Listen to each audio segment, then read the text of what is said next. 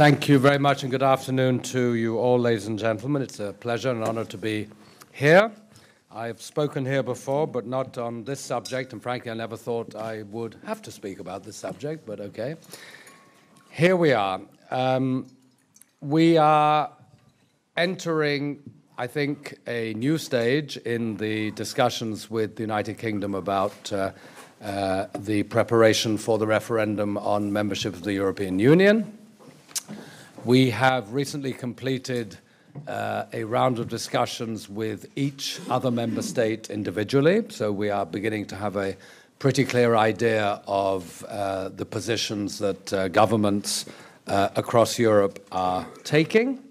And we have the letter from the British Prime Minister to the President of the European Council of the 10th of November, which sets out the British government's negotiating points and issues.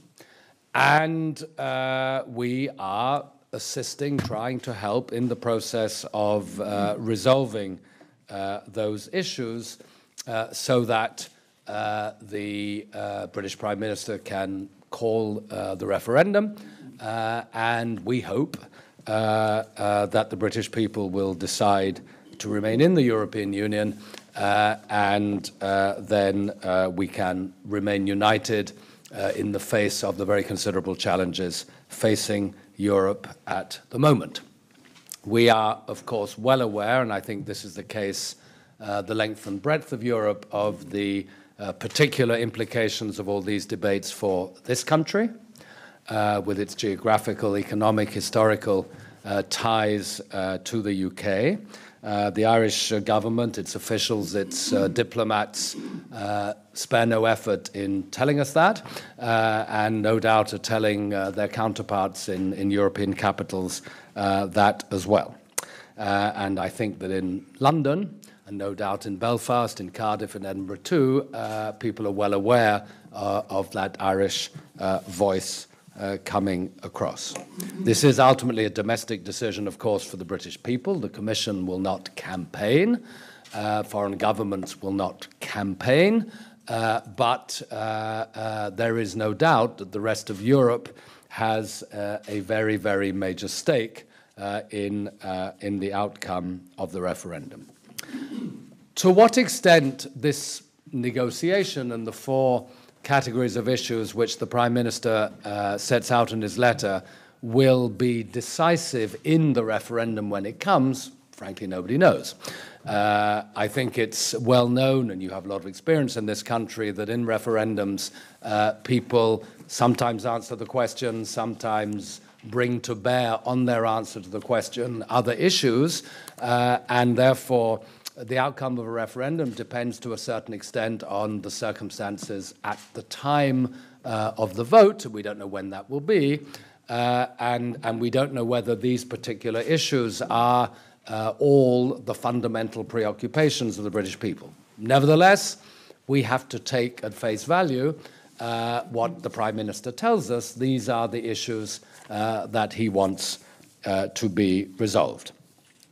And they break down into four general categories, which are the relations between the Euro countries and the non-Euro countries within the European Union, what is called economic governance.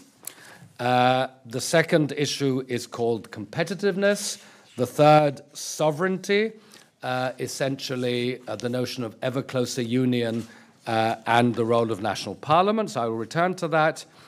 And the fourth issue, which we think about as free movement and welfare, but is called by the Prime Minister immigration, which we tend to use more generally in thinking about what happens between Europe as a whole and the rest of the world, and not movement of people around the European Union, the movement of citizens of the European Union. Now, some of these issues are easier than others, which of course means that some are harder than others, some are particularly difficult, and we don't have a great deal of time if the referendum is to be held in 2016.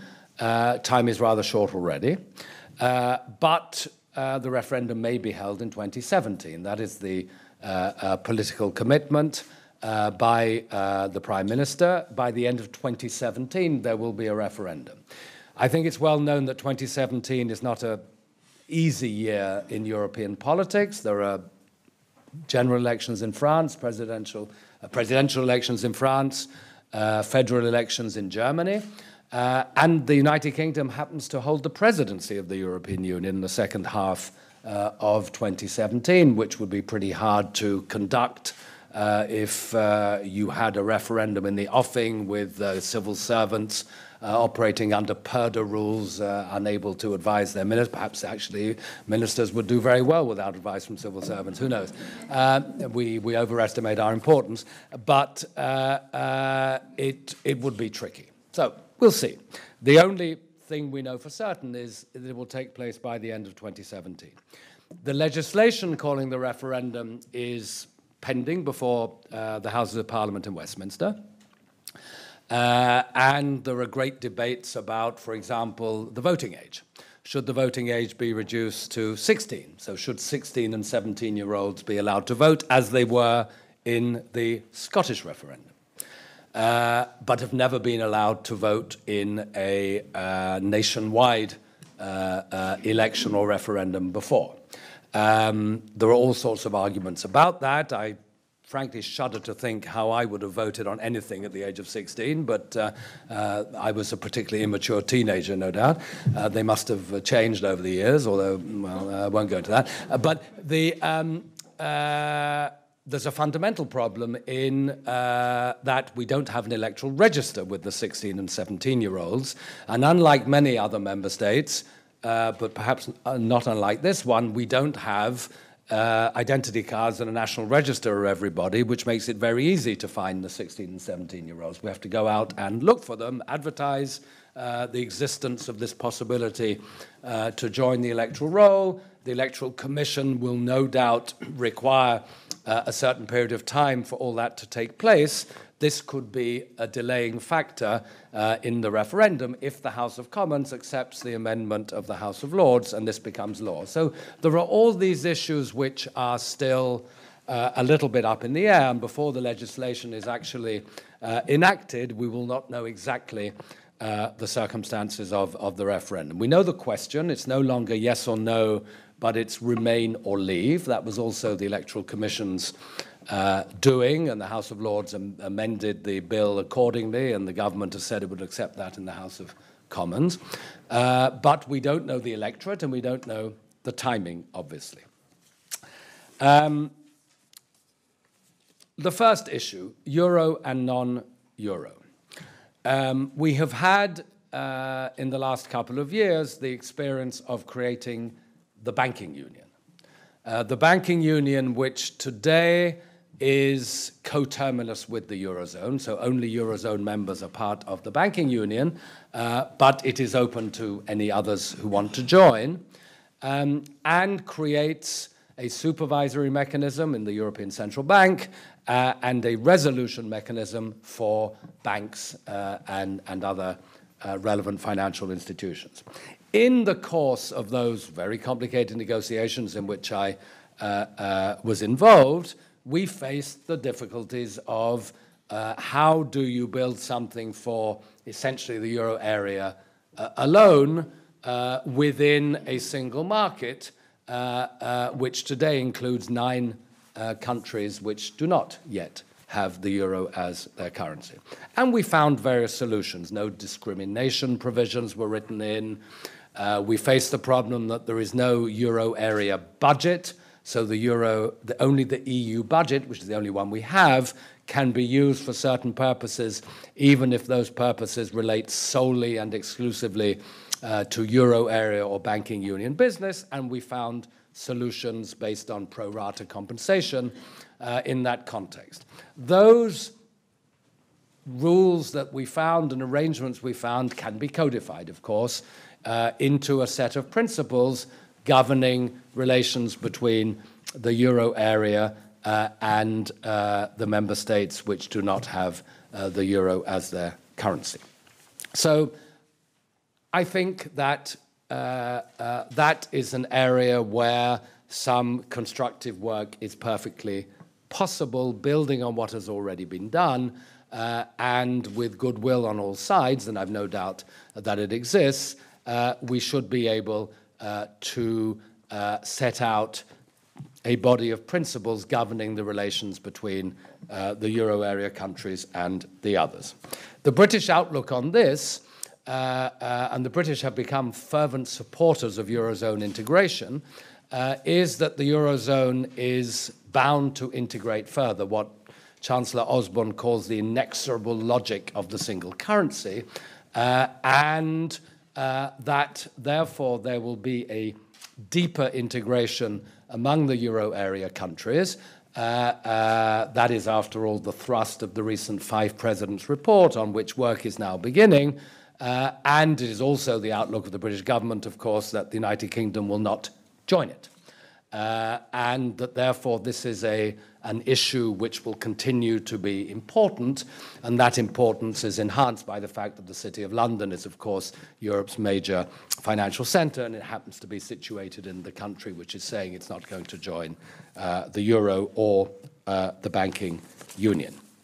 So that is a first set of issues of considerable importance, perhaps not on the doorstep in democratic politics, in an election or in the referendum, but obviously important for the financial sector, which, as you know, plays a very important role in the British economy. The second, and perhaps the easiest of the four categories, is competitiveness, where the British government wants to see things like scaling back unnecessary legislation, supporting economic growth, and by the way acknowledges that the new European Commission under President Jean-Claude Juncker is doing exactly that.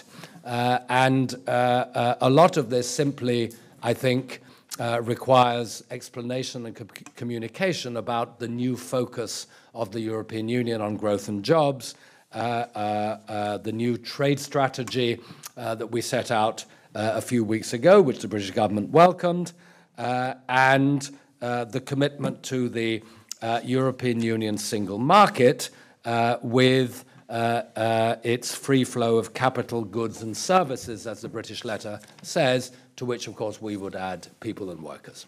But I'll come to that in a minute. So competitiveness is something, who could be against it after all, that is, I think, an issue which does not require new measures, new legislation.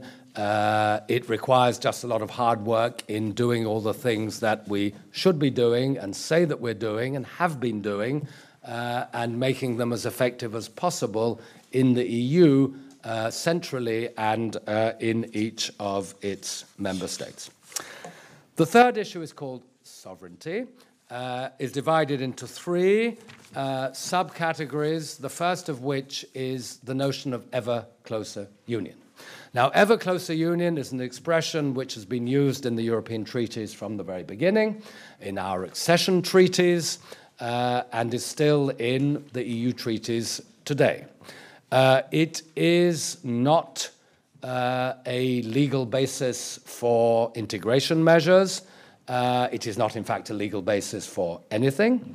It is not a commitment to relentless further integration between states and governments. It is a commitment to ever closer union among the peoples of Europe. And as I said earlier in your parliament, the best demonstration I've seen of ever closer union recently was English football fans singing La Marseillaise at Wembley last week. That's ever closer union among the peoples of Europe, a sense of common destiny, challenge, and solidarity. But, as British ministers remind us, in the UK, it has come to mean something else. It has come to be associated with what I say it's not, which is a relentless drive to further integration. And therefore, it needs modification, explanation, it needs to be reconciled with the British position, which is one of having already today a whole series of special statuses inside the European Union: no Schengen, no Euro, opt-out mechanisms for justice and home affairs, and so on. You can make a whole list of British protocols and special rules, all of which is compatible with the notion of ever closer union among the peoples of Europe. That is a fact today, but that no doubt can be explained better, and the European Council, the heads of state or government of our member states, can no doubt find ways of making that abundantly clear. The role of national parliaments is the second of the sovereignty issues, and this has been a long-standing discussion in European politics over the years. How should one bring national parliaments into the European public debate and into the decision-making process without in any way undermining the role of our common shared European Parliament? Here, the idea seems to be that if a considerable number of national parliaments object to a proposal on subsidiarity grounds, something should happen. How many and what that something should be will have to be a subject for discussion, but it seems to us very likely that if a large number of national parliaments doesn't like a proposal because they think it is incompatible with the notion of subsidiarity, it is very likely to follow that a large number of national governments will take the same view.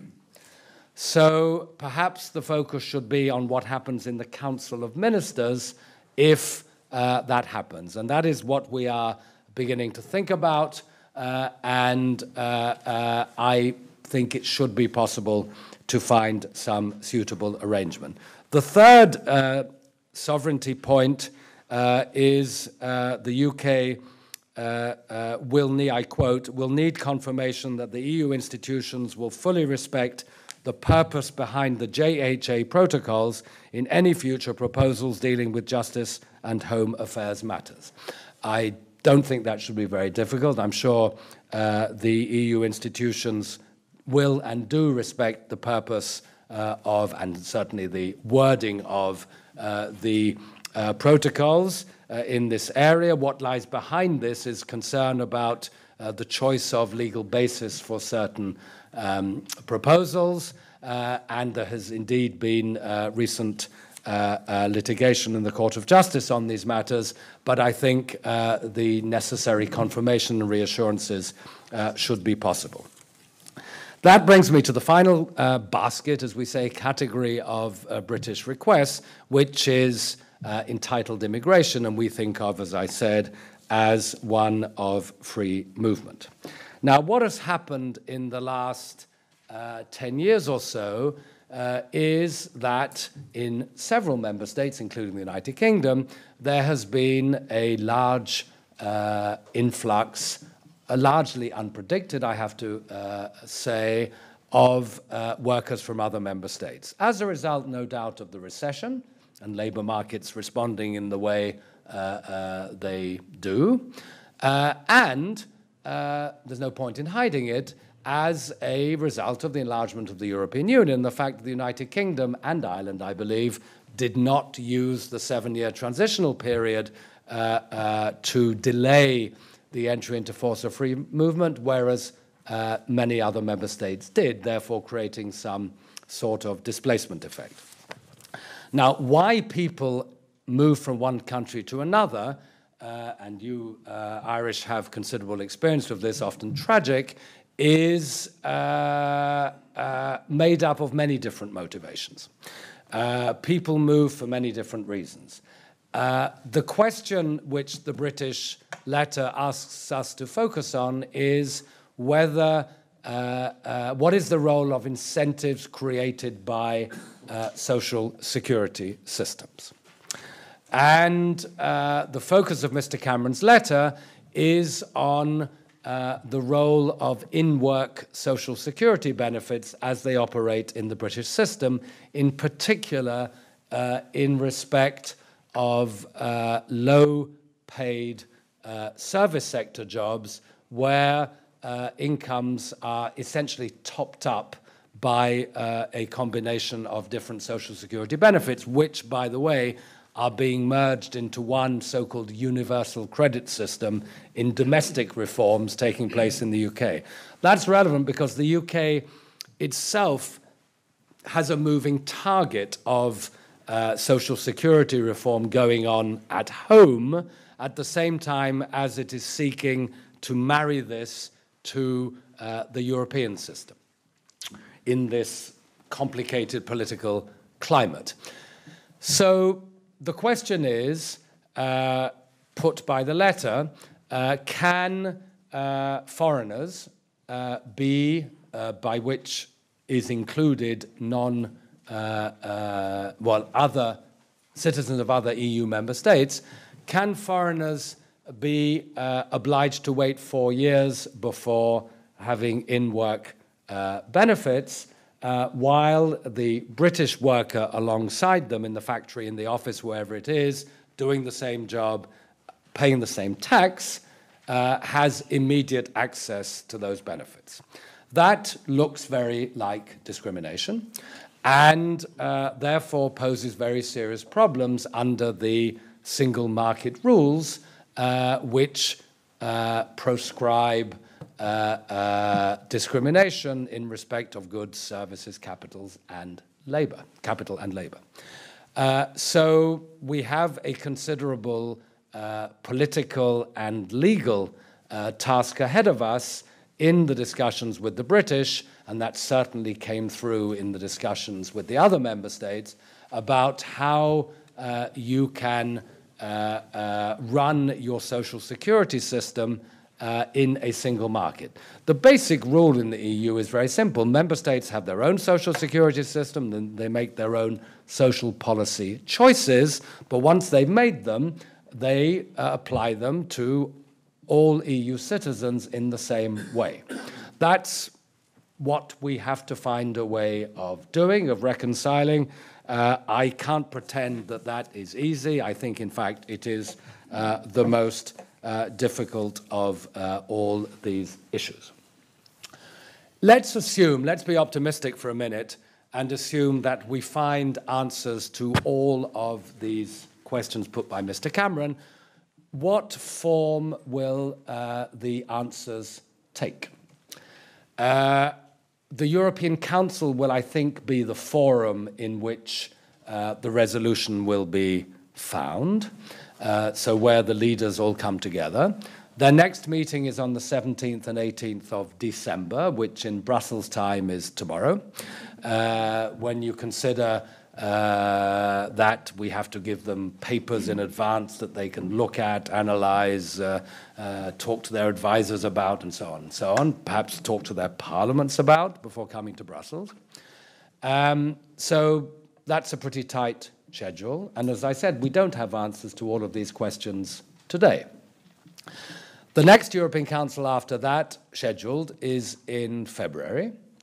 And I have to say, my hope is that at the very latest then we reach a resolution, enabling Mr. Cameron then to announce the date of the referendum, and then the campaign proper in the UK will start. The legal form this will take depends on the content that you want to put into it. Some people say to us, will there be I'm anticipating the questions you'll like to ask me, will there be a new treaty?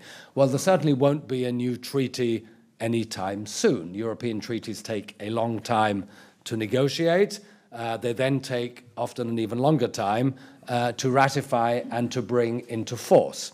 And I have to say that talking to colleagues across Europe, I don't sense any great appetite to embark on a great treaty change exercise immediately, given all the other challenges facing Europe and its leaders at the moment. I come from a city which has been on high security alert, essentially locked down for the last 72 hours.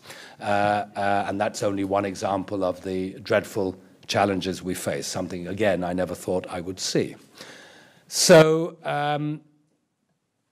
we will have to see precisely what the heads of state or government in the European Council can agree amongst themselves by way of decision. That decision may well be in the form of an international agreement between them, so an internationally binding legal agreement between them to do certain things.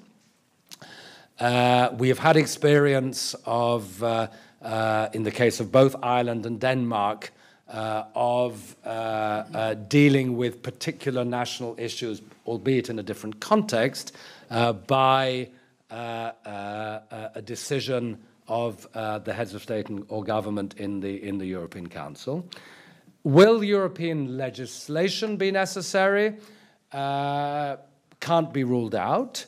It takes a long time, can take a long time, and the Commission can only propose it. We are not masters of the final outcome, nor, of course, are ministers in the Council, because legislation also requires the full participation and co-decision of the European Parliament. So that is an unpredictable process, both in time and in content. To give you one example of where legislation may be needed, and I should have mentioned this perhaps, and this will be my last point, another of the welfare issues raised by the British government is child benefit. Child benefit in Europe today, under a European regulation, is paid by the state to the parent worker wherever the children may be. So I am working in Ireland, I'm entitled to child benefit. I get the child benefit because I'm working in Ireland, and the Irish do not ask me, well, where are your children? They may be here or they may be back at home. The British government says, that's unfair. We have lots of Eastern and Central Europeans working in the UK. Some of them leave their children at home for various reasons. It's far cheaper to raise a child back there than it is here. So why don't they pay, Romania, Bulgaria, Poland, wherever it is, why don't they pay the child benefit, not us? That's, I don't think, likely to be popular, acceptable at all. A possible compromise is an indexation system. You apply a weighting factor. You say, I'm the British worker here in Ireland, I go along to get my child benefit. The Irish say, where's the child? I say, it's he, she is back in London. They say, oh, London, very cheap to raise children in London. We look at, yes, we look at some pre-agreed form of statistical analysis, purchasing power, GDP, whatever you want, and we apply a percentage to it. That's possible. There are all sorts of problems with it, complicated. The numbers, frankly, are not enormous. The administration of such a system would not be easy. There would have to be constant reviews as the relative GDP or wherever it is, purchasing power parities changed. But it could be done. That would require legislation. We could, not saying we will, we could propose it, but it wouldn't be ready in time, I think, before a referendum, whenever a referendum took place. So we will find ways to do what the leaders agree that they want to do. And our hope is that to a sufficient extent, the British Prime Minister's hopes and requests are met, enabling him to campaign for the United Kingdom's remaining in the European Union. And we also hope, but we have no control over that, and I don't even have a vote because I've been away too long, we hope that the great British people will vote to stay in the European Union, and that all the predictable and unpredictable consequences of the other option do not need to be faced. Thank you.